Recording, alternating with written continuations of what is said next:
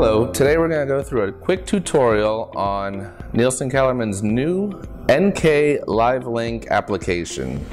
LiNK will allow you to live stream your Speed Coach Model 2 with training pack data to the cloud for anyone to view.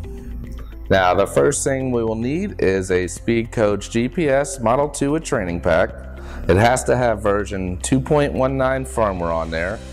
This tutorial will not cover updating the firmware, but you could go to any of our NK LiNK applications. The firmware is out there. Just load up 219 and we can start the live streaming process.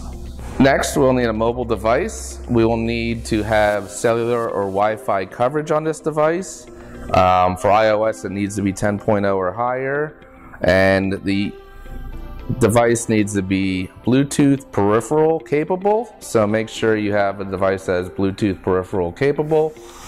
We will get the app from the Google Play Store or the iTunes Store, depending on which version you have. And you'll see it is a new application called NK LiNK. This is going to be different than our NK LiNK app. The NK LiNK app still works, it still uploads data. Like I mentioned, you could update the firmware still with the NK LiNK app, but this is a brand new app that just came out that allows you to stream your data. Now, to get started, we have downloaded the app already. The first thing we want to do is go into our settings and make sure Bluetooth is turned on, which it is.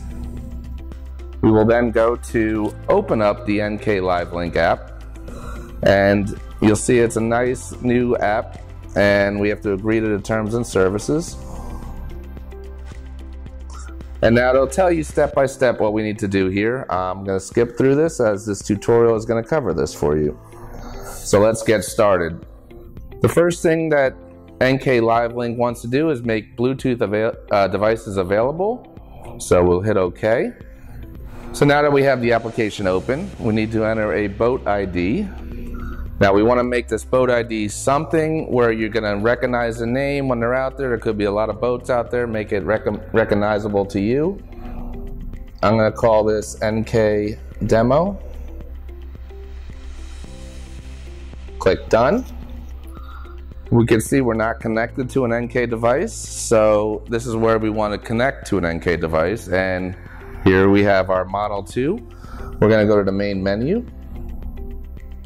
And there's a new menu item called Live Stream. This is with the 2.19 firmware, so let's click on Live Stream.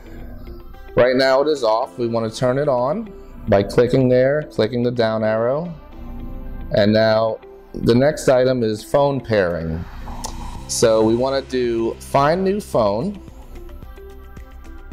and click on it, and you'll see it's attempting to pair. Now in the app, this line, we hit pair. And within a couple seconds, you should see the two pair with each other, and then we'll be set to start live streaming our broadcast. We are now connected to NK Demo, and so it shows it on here as well. The next item is streaming, so that means that data will be available to get sent to the cloud for any person to view on our app or a web browser. If we click out on the Speed Coach, we show that it's connected to NK Demo.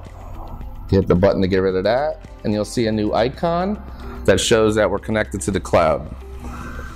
We will start our row the same way by going to Ready, and we'll need to have the mobile device nearby in the boat. We recommend a waterproof bag to use it, and just sit at the bottom of the boat, and the two will talk to each other. Anyone could view it. If we click on our boat, you'll see it comes up. We can go into the details. Now, as we're rowing, these will be populated at a almost real time, every second updated refresh rate. It'll show a map of your row. You can click on any of the Speed Coach measurements, including oarlock data, and even if the rower is not viewing it currently. We could look at our stroke profile, again with the oarlock data. And then we could go back. If you have another boat in the area, you can search for it just by scrolling, search for location.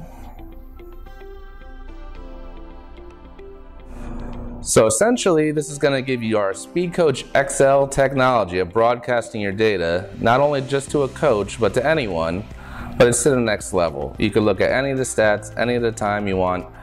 It'll revolutionize the way rowing is viewed.